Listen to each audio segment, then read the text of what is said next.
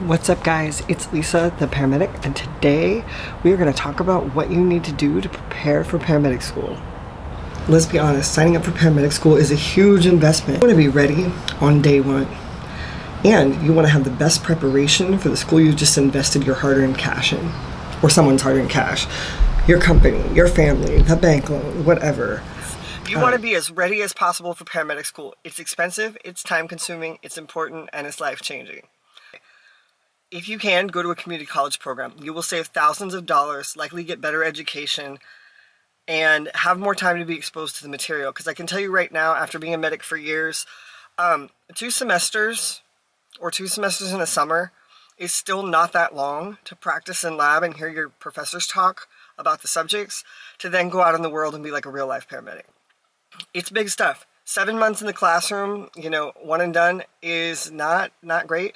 But the main thing is it depends on how much experience you have. If you've been an EMT for 10 years and you feel like spending $10,000 to get this shit done in a year, go for it. Find out if the program requires a written exam, skills test, interviews, letters of recommendation. If they don't, be very concerned.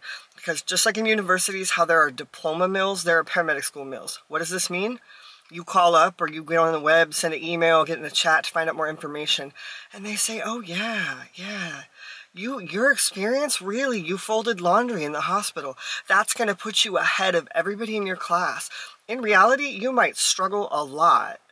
They take your 10 grand, depending, you know, at what point you drop, and you're not a medic at the end and you're sad and life sucks. Don't do that. I know how that is. At 25, you feel like you need to be further in life. At 30, at whatever, we all feel that way. But please pick a good program. I'm telling you. They should screen you. Not that Hobbit test some programs have to let people in, which is kind of like a general knowledge test, but like, they should make you prove it. My medic school, you had to prove you had 2,000 hours working ALS 911 with a medic on a rig. I'm not kidding. And if it was like 1 hour off, you couldn't get in. We had to like print timesheets. It was pretty wild. But we had an experienced class, and overall, the majority of people did well. Like, let's say 80 to 90%. Check if the school is accredited. Why? I knew people who were in a school that had been around for years. They lost their accreditation and then went out of business. The guys who were in their internships had to beg other programs to allow them to continue. So if they lose their accreditation when you're still in school, you might be forced to not finish your internship, start over completely, beg a school to get in, pay additional thousands of dollars to like redo clinicals or attend some kind of catch-up course. Just don't do it. It's a terrible, terrible idea. So in this video, I will discuss all my best tips from going from an EMT to a paramedic. Watch the whole video for all the tips. So, we're going to first go over what do you need to do before medic school. The most important tip right now, right here, is work on a 911 rig for at least 6 months. I don't care if you're gifted.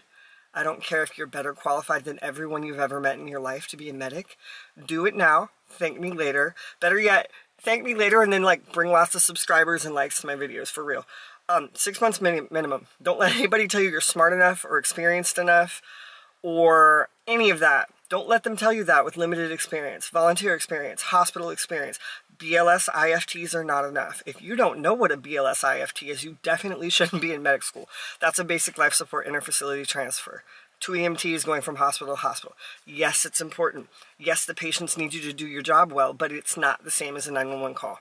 You need to work 911, which will really mean, at most companies, working on a BLS rig for a few months, then getting pulled into the 911 system as there's vacancies. Learn how to be a great EMT on a 911 rig, and that is the biggest key to passing medic school.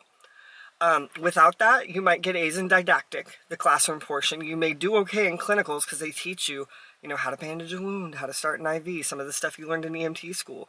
But you'll get roasted in your internship. Why? Several reasons. The preceptor you're with has to stamp their sign of approval on you as a safe beginner paramedic when you finish with your internship. The thing is this, is working as a 911 EMT gives you time to learn all those basic skills that we take for granted when we're working in the field for years. What? Operating a gurney, dealing with hospital staff, navigating to calls. Learning the basic functions of the ambulance will take that off your mind and you won't have to stress about it when you're an intern. Fumbling with a gurney or not knowing where a C-spine bag is or what it looks like or basic stuff if you've never worked as an EMT, is very stressful as a medic intern. This experience allows you to focus solely on learning to be the best paramedic intern and future paramedic possible. Besides that, other tips. Study some basic medical terminology. Why? So then you're not learning that on the fly either. Yeah, I know you'll get some of this in medic school, but if you do it in advance, it'll cut down on your study time, and there'll be so much to study. Anything you can spend less time on so you can go over the hard stuff is great. Get a hold of a medic book. So Brady, Sanders, Nancy Caroline, those are just some of the common manufacturers of books. Get one and start going through and highlighting now.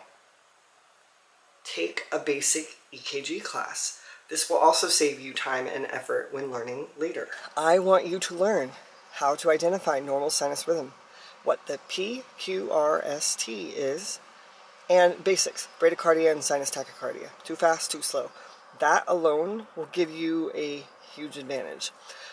If you're excited about it and you want to learn more, go for it. Take notes. But some of it is easier with the teacher, but if you start with that, you will be doing amazing as far as kind of being ahead of the game. Learn about home medication. Find out what do people commonly take for these things. And this is not an inclusive list. Diabetes, angina, high cholesterol, hypertension, and psych issues. Those are some of the run-of-the-mill bread and butters. Oh, and of course pain meds. Get in shape. No, seriously. Get in shape. You want to save your back, no matter how young you are. Organize your life. Drama, whether it's relationships, housing, or finances, will end you in medic school because they don't care why. If you're absent, you're out. If you score below 80% on a test and don't raise your average in some amount of time, you're out. So seriously, do it now. All right, some other tips.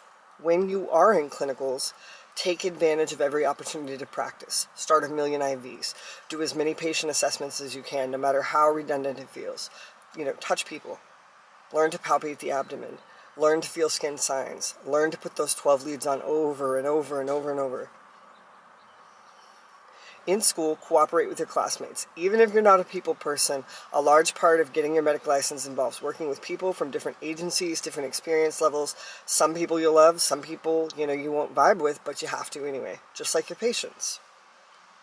After a test, keep going over the material. I know I'm guilty of this too. We learn what we need to for a test, and then we kind of forget and go on to the next thing. Keep reviewing. This will make your registry tests easier later and will help you in the field. Once you become a medic, don't stop learning. Don't get complacent. Don't think, oh, I've made it, I'm good. You haven't. Your first year is a whole other wild adventure that I'll make another video about. Stay compassionate. Be kind to your classmates. Don't be a snob. Once you're prepared and in school, then comes the next challenge. Getting ready to pass National Registry Paramedic. Skills and cognitive.